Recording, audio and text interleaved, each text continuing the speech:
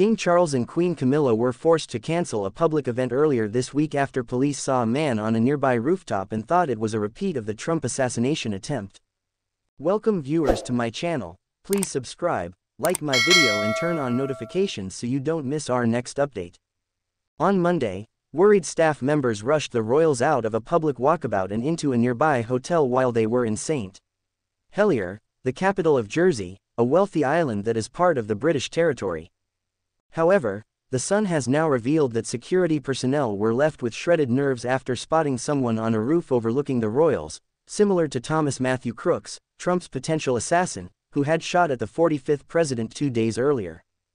The man was seen on a rooftop overlooking Liberation Square, where the king and queen were greeting visitors, according to sources who spoke with The Sun.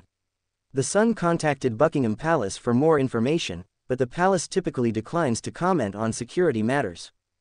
During a rally in Pennsylvania on Saturday, Crooks, 20, fired at former President Trump.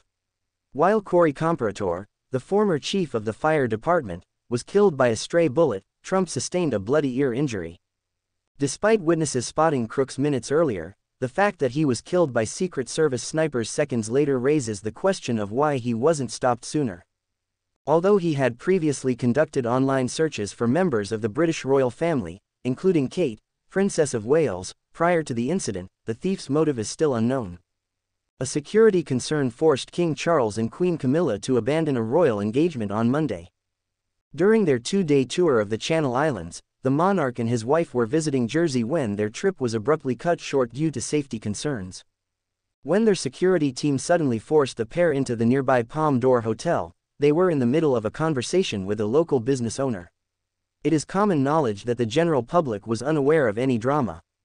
It is known that the couple's security team discovered a small issue of concern and took every precaution.